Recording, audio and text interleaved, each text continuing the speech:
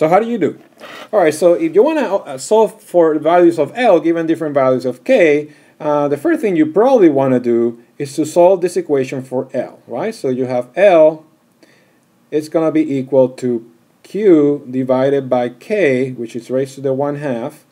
And all of this is going to be raised to 1 over 1/2 if you want to simplify this equation for L. And now you know that Q equals 50. So all you have to do to find the values of L is to plug in 50 for Q and the different values for K, 20, 50, 100, and 125. And if you do that, the values you will get for L,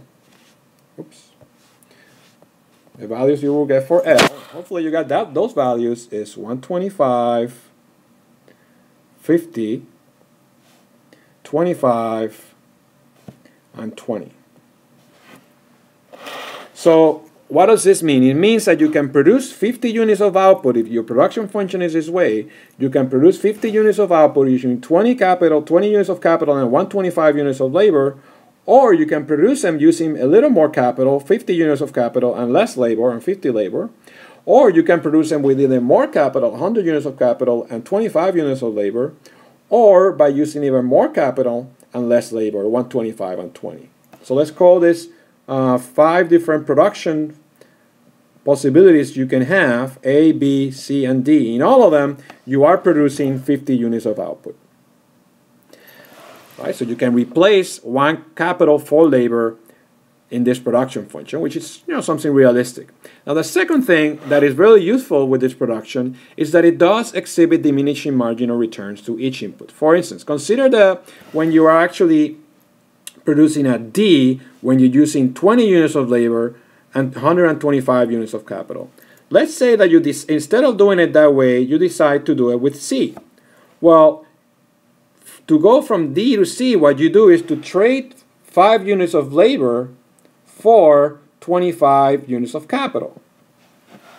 Right? You were able to replace 5 units of labor for 25 units of capital and produce the same amount of output.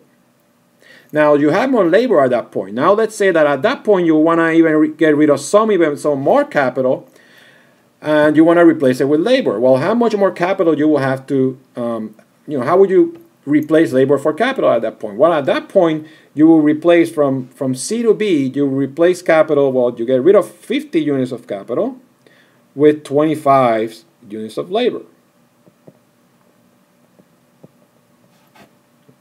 So you notice that your labor actually did not give you need a lot more labor to replace the capital when you go from C to B than when you were going from D to C.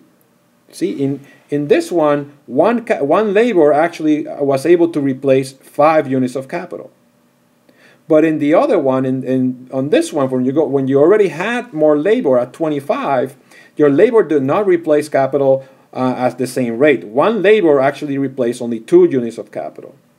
So what you're seeing here is that the labor is actually less productive every time because it replaces less capital. You need more labor to replace capital the more labor you have. Same thing when you go from B to E. From you go to B to E, you will need how much? 75 units of labor to replace only how much? Like 30 units of capital. So you see that at that point, it will labor is not so productive, and you will need a lot of labor to replace your capital, substitute for your capital. And the same will happen if you're going from A to B, in which you're actually replacing capital for labor. So for both inputs, this production function does exhibit diminishing marginal returns to the input, which means that when you have very little labor, each additional labor is very productive. But when you have a lot of labor, each additional labor is less productive than when you have very little labor. Now we can also see this in a graph, and we're going to do that next.